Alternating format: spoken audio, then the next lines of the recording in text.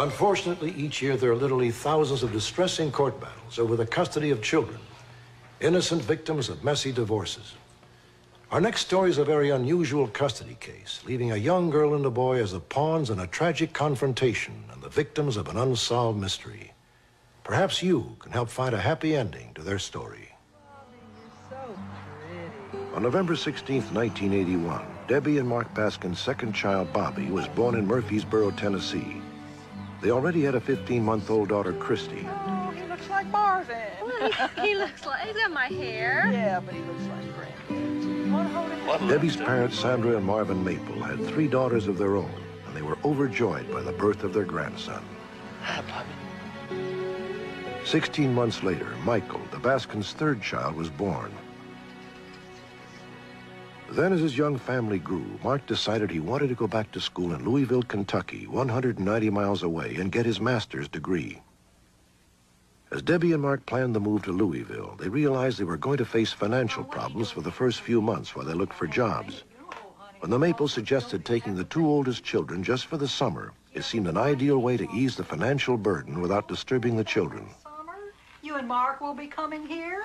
After we had made the decision that it would be good for the kids to stay with Mom and Dad, Mark and I one evening just sat with the kids at supper and discussed it with them. Would you like this or not? We'll be coming to see you quite often. We'll be calling. The kids were very close to Mom. They were real excited. They knew that it was going to be Toy Store every day. Honey, I guess this is it. The day we moved to Louisville with the furniture and the cars and all, it was rough. Come here, guys. Give Mommy a big hug. Hey, I love you, Bobby. Bye, honey. I love you, Bobby. You'll be a good girl. You'll be a good boy. They will. All right, They'll be good. I know you love them, Mom. Yes, they'll be good. Christine and Bobby were crying. Michael was crying. I was crying. Mark was trying to act like he could handle it, and I think he was pretty torn up. Bye-bye.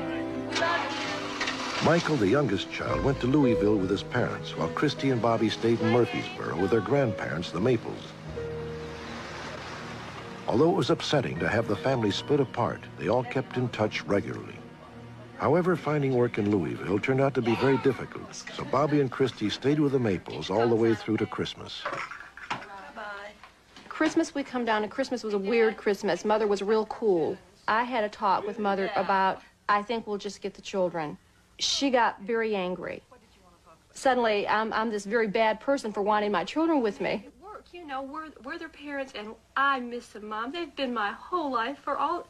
Honey, but I really miss you. I thought you were the one who would never leave Mama, me. I love you, and I know you miss me, but I miss my kids, you know? I just really miss them. Well, they're part of our lives. They're part of our family. Now, Debbie, you can't do this to me. The 2 children stayed with the Maples, but by April, Debbie and Mark's relationship with them had deteriorated to the point where they were no longer welcome to stay at the house when visiting their children. Even so, Debbie and Mark continued their visits, and on April 10th rented a motel room so the family could all stay together. We picked up the children on April 10th. I guess it was about just before midday.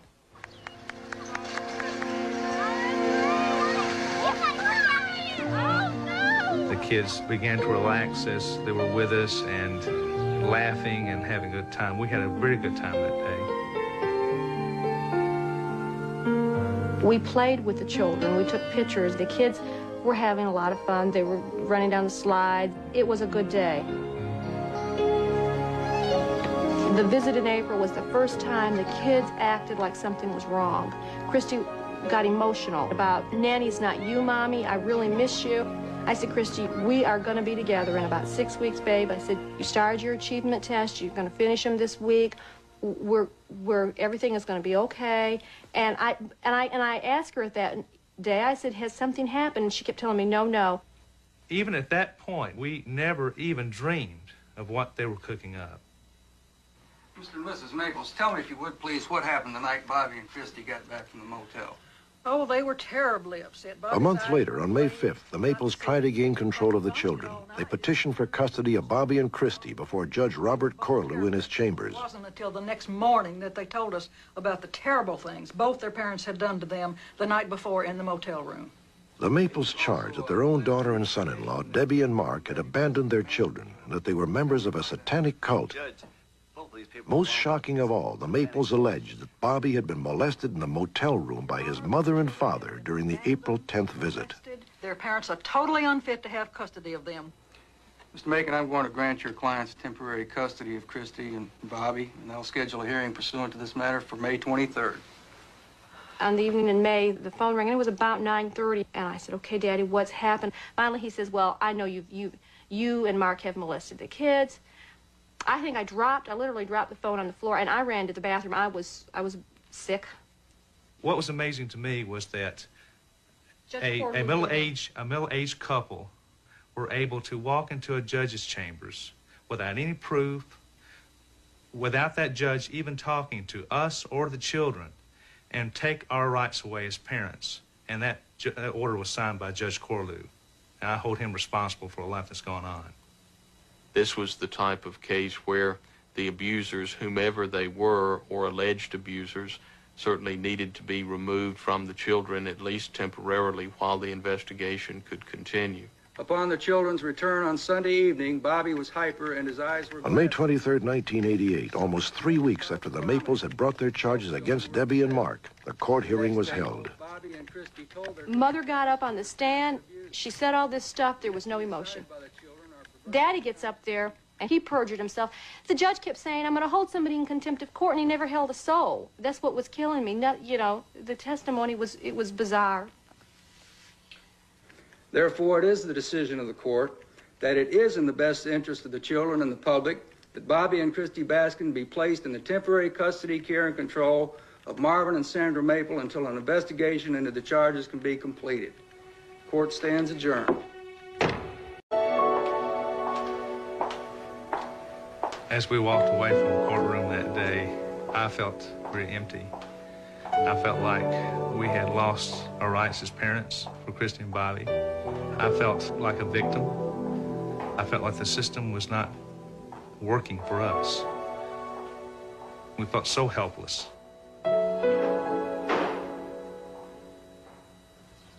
Both the Baskins and the Maples were ordered to undergo complete psychological examinations while a 30-day investigation into the charges was conducted. During this time, the Maples' custody of Bobby and Christy was extended. The Baskins retained custody of Michael. We said, okay, you know, if we're guilty of this, then why are you letting Michael stay with us? Oh, we're, you know, obviously nobody was concerned about Michael. There's so many inconsistencies with this case, and we were the whole time saying, please, just at least consider our side of the story, and no one would. Our rights, our opinions, our fears were never taken seriously by this court system. Hi. Are you Bobby? Yes. Would you like to have a seat for me, please?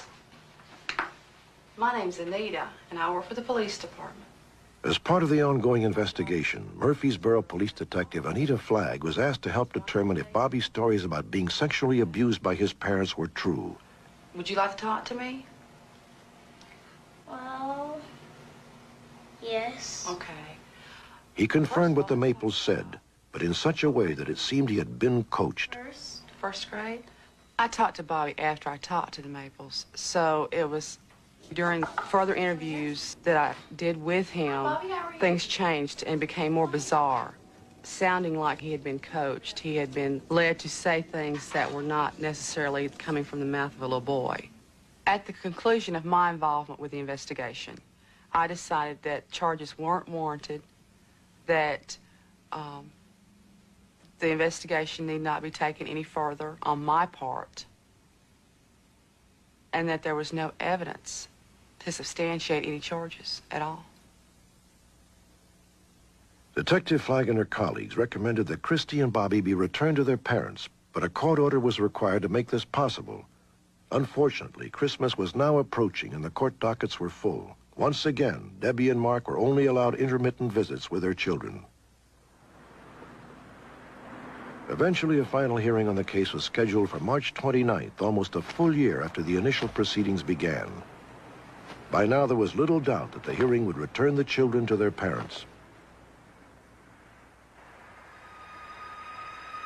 19 days before the hearing, court guardian Karen Hornsby telephoned the Maples to confirm a scheduled visitation for the children with their parents. After she failed to reach the Maples several times, Karen became suspicious and decided to visit the house.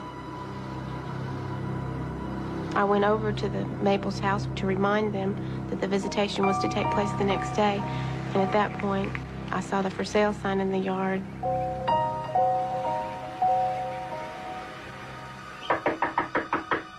Hello, is anybody home? When I found the children were gone, my first reaction was disbelief. I didn't want to believe that they had taken them. I have to take part of the blame. I didn't believe the Baskins when they told me that they thought the Maples were capable of taking the children. But you have to realize I was being told fantastic things by both sides, and I just did not believe that they would do something like that.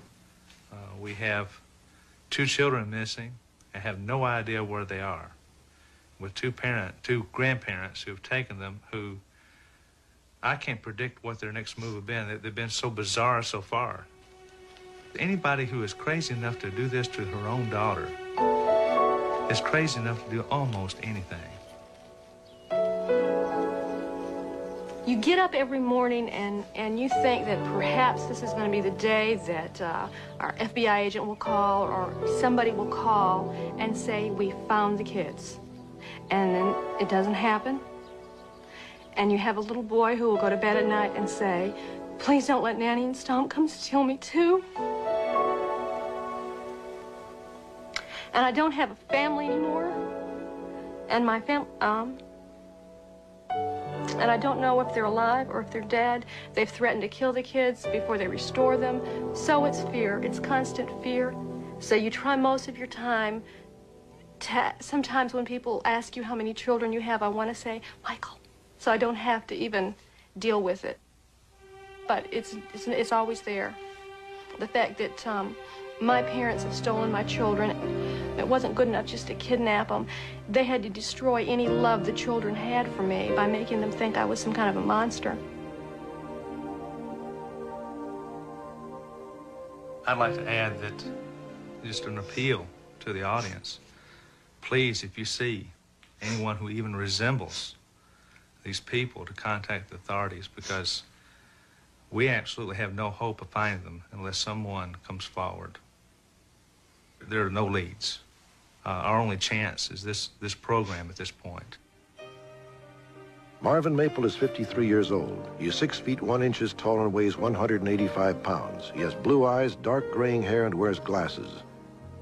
Sandra Maple is 52 years old. She is 5 feet 4 inches tall and weighs 130 pounds. Sandra has blue eyes and brown hair. Christy Baskin is 9 years old. She is 4 feet 5 inches tall and weighs about 70 pounds. Christy has blue eyes and sandy-colored hair. Bobby Baskin is 8 years old. He is 4 feet 3 inches tall and weighs about 80 pounds. Bobby has blue eyes and brown hair. These home movies were taken 2 months before the children were kidnapped by their grandparents. On March 13th, 1989, formal kidnapping charges were filed against the Maples. And on March 29th, the court order finally granted custody of the children to Debbie and Mark, 6 weeks after the children disappeared. Debbie and Mark have been cleared of all charges, including child molesting and abandonment.